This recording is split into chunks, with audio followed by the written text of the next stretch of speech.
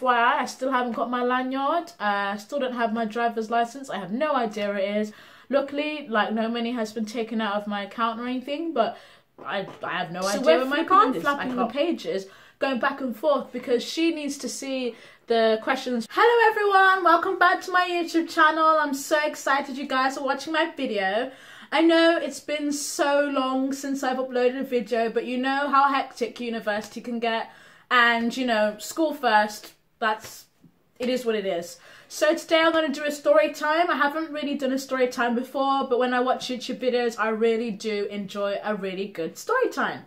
So in this story, I'm just going to talk about a day where I just had pure bad luck. Things just went wrong. So anyway, I'd been applying for placements and I was invited for an assessment centre. And so the day before the assessment centre, I go to my cousin's place because you know what, I want to be early, I want to be on time, and I don't want to be rushed in the morning. So comes the morning of the assessment centre, I'm ready, I'm dolled up, I'm prepared, right? And then before I leave the house, I take a Snapchat of myself wearing a lanyard. And I don't know if some of you know or have noticed, I always usually wear my lanyard, which has everything on it, my driver's license, my debit card, my student ID, my keys, my money, everything is on that lanyard. So I'm leaving the house and I'm going to the tube station. I realise at the tube station that I don't have my card. I don't have my lanyard on. And it's really weird because I don't remember taking it off. But anyway, I'm like, okay, maybe I left it at my cousin's house, whatever. I remember taking a Snapchat in her bathroom wearing a lanyard. So I go back to my cousin's house and then I go and have a look around and I can't find it anywhere. It is nowhere to be found. I'm thinking, what's going on? Like, I literally just had it. Time's running out and I need to get to the assessment centre and I know I cannot be late because you can't be late to an assessment centre. Like, being late to a job interview or anything like that just sends off really bad vibes. So I was like, nope, there's no way I'm going to be late. So what I did was I ordered an Uber. Luckily for me, my card details were linked to my Uber account, so that was no problem, fine, done, dusted. However, the issue was in order for me to travel around London, I need my debit card because I don't want to be Ubering around London the whole day. I want to be able to use the tubes and the bus and stuff like that, but I don't have my card. So what I did was I downloaded contactless payment on my phone. I downloaded contactless payment on my phone and then realised that I've forgotten my card details. I can't remember my card number. I don't remember anything of it. So what I have to do is I have to call my friend to use her card details on my phone so I can use her card for contactless payment on my phone. So anyway, I arrive at the assessment centre. There's loads of people there and I'm just there like, oh boy, the competition is tough. What am I doing here? I'm already feeling crappy anyway as it is, so I'm like, oh, okay. So then I calm down and, you know, I kind of settle in well or whatever. As part of one of the tasks for the day at the assessment centre is we have to do maths questions. We have booklets, but I have to share a booklet with another girl because there isn't enough maths booklets.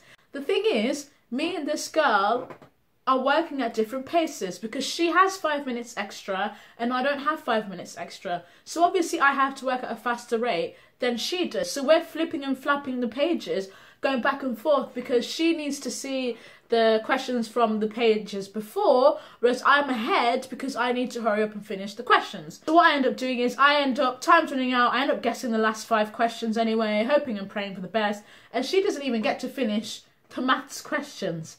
So I'm like, brilliant, lovely. And then we have another exam or test thing, and one of the questions was like figuring out, you know, some maths thing in a quarter. I don't know what's in a quarter of a year. Like, so I just guess and say 12 divided by 4 is 3 and just guess from there. So, and then there's another task, which is the most important task of the day, which is the presentation. The presentation, I spent a good 2 full days preparing for this presentation. And my laptop refuses to load the presentation. Well, it doesn't refuse to load. It just takes 5 minutes for the laptop to load. And this 5 minutes eats into my 20-minute presentation time. And I'm like, brilliant, because this is the most important task of the day. And so what I do is, I remember I made notes on the different slides. And so I just whilst I'm waiting for the laptop to load, after 2 minutes, I'm like, you know what? Let me just read what's in my notebook and talk to the lady in front of me to convince her I know what I'm talking about when I don't know what I'm talking about. So that happens, but I don't finish the presentation, and that's the most important part of the task, to finish the presentation and come up with some sort of a deal. I didn't do that, but hey ho, that's cool. It comes to lunchtime, and then that's when we find out if we made it into the next round or not. Unfortunately, I didn't make it into the next round, but I already kind of knew that was happening anyway, because I just knew with all these bad things happening, it's just not meant to be, right? So I'm about to leave to go and see my friend from London. However, I forgot that I left my suitcase with the security guard. So I take someone else's suitcase that kind of looks like mine from the cloakroom, but I don't realise this until I get to my friend's house. So I get to my friend's house and I realise, oh my god, I've accidentally taken someone else's suitcase. It's not my suitcase. And so then I contact the reception where the assessment centre was held, and they're trying to contact HR, but we can't get hold of HR for a good 10 minutes. But then during that 10 minutes, the HR team are trying to contact me, but they can't contact me because I'm trying to contact them. So for 10 minutes, we're trying to contact each other, but we can't contact each other because we're contacting each other. And so that happens. And then eventually we finally, you know, talk things out and agree for me to go back and give the girl her suitcase. I'm in a rush because I have to catch a coach at 6:30. So I'm running and running to go to the assessment centre. I have to catch a tube and walk to this assessment centre. And I get there and I'm like, cool, I've got her suitcase. Please may I have my suitcase? The security guard is taking his time. So he calls the HR recruiter all the way from the top floor to come down to the bottom floor on lifts. So she comes down. I'm like, here's her suitcase. Can I have my suitcase, please? I have a coach to catch at 6:30. He's like, no, we need to go and get the girl who owns the bag. So the HR recruiter goes all the way to the top floor, all the way to 5th floor, goes and gets the girl who owns the bag. Then they both come downstairs. Then I give her the bag and I have to sign out. So time has basically run out and I have to do some Usain Bolt in order for me to catch my coach. So I'm on my way to catch the tube to go to Victoria Station. However, I catch the tube going in the opposite direction. A tube in the opposite direction. Can you imagine?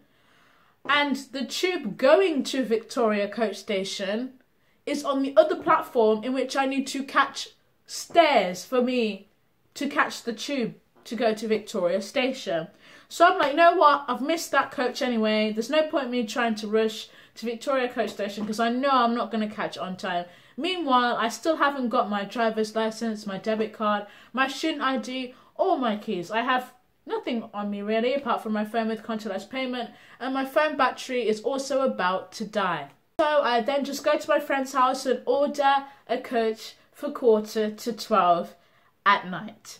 So I catch the coach at 11:45 at night and arrive in Liverpool at 4 AM. I also have a 9 AM that day, but I can't miss it because it's one of those important lectures. And the worst thing is, when I arrived in Liverpool, the surcharge for the Uber was 2 times the normal price because the time that I arrived, everyone's coming out from a student night out. So I have to pay twice the price to go home as compared to normal because I come home on a student night out.